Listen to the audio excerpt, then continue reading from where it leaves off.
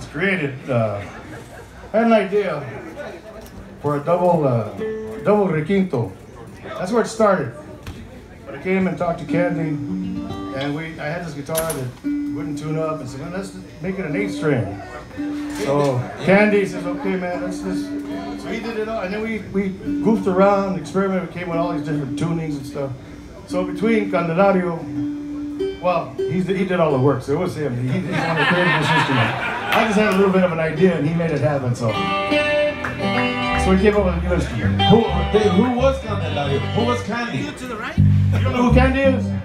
People want to know. Candelario Delgado was Tomas's dad. Yeah! And he's the one that, his generation was, we knew his uncles and his pop, his grandfather. And so we were here right when he took over the shop and he became the man.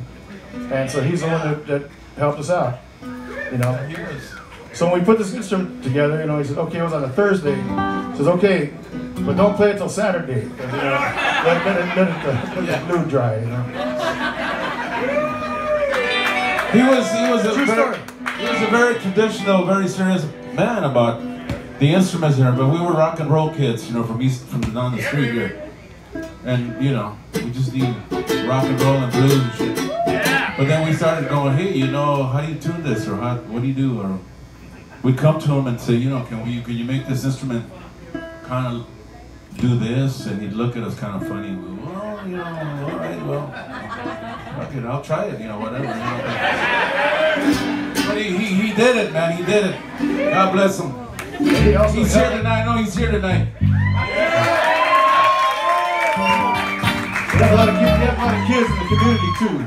He supported young kids, got into boxing, sports. You know, he sponsored a lot of kids and got them on their feet.